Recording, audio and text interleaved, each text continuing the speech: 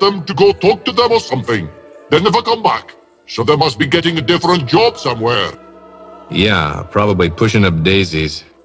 You think that is a good job? Maybe I should try it.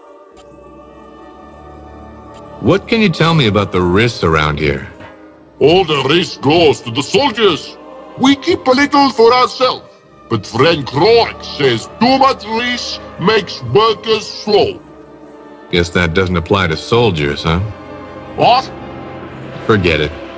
If soldiers not get risk every moon from us, friend Croaks would be very mad, and soldiers would become weaker.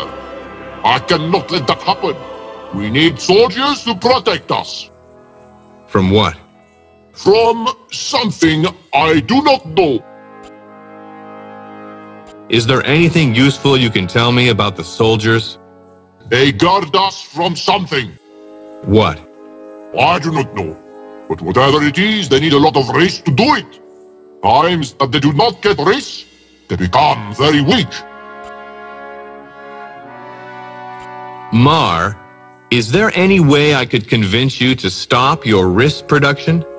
No, I do not think other Talaan will follow their great leader Maar on this. Why? They all speak quietly of wanting to see the Essence Stone returned. I have never seen stone either. Maar wants to see pretty stone. Notepad accessed. Who do I ask about this Essence Stone? Speak with Zeo about that. Notepad accessed.